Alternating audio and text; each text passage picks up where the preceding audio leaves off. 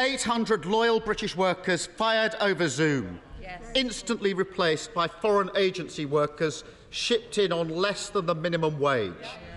If the Prime Minister can't stop that, what's the point of his government? Prime Minister. Well, Mr. Speaker, we condemn the callous behaviour of P&O, and I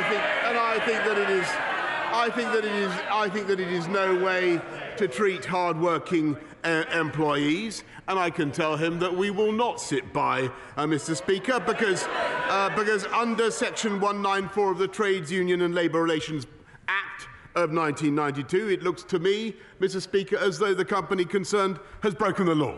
And we will be taking action, therefore, and we will be encouraging workers themselves to take action under the 1996 Employment Rights Act. Both acts, Mr. Speaker, passed by Conservative governments.